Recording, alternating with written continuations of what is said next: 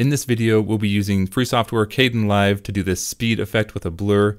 We'll be increasing the speed quite a bit, and we'll also be doing slow. And we'll be doing this using the speed remapping tool in Kdenlive. So to get started, we'll drag our video clip down. This is just drone video footage from a GoPro. So it's a MP4 format, and we're going to go to the point that we want. Right now, everything's just slow. And so this is the part we want to be speeding up, this sort of pan around these bikers on top of this ramp. We'll start by trimming the clip just a little bit so that it starts in where we want, and we'll trim it out so it'll end here. We're just trimming the start and end of the clip, not adjusting speed at all yet.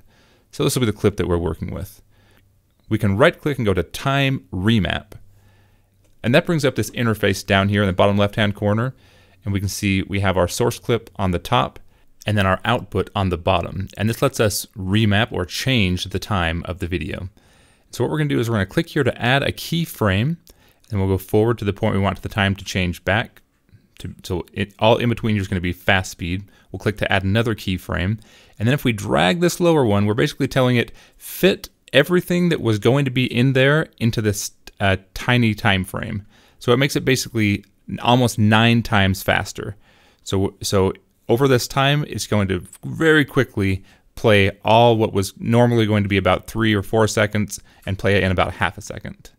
And then we can do the same thing later on in the video. We can add another keyframe, and we can either manually move, drag the node like we did, or we can just come down below. So we'll add these 2 keyframes, and then in between these 2, we'll just change the speed, and we can change it manually by just typing in 50, and that'll make it 50% or half the speed that it normally was.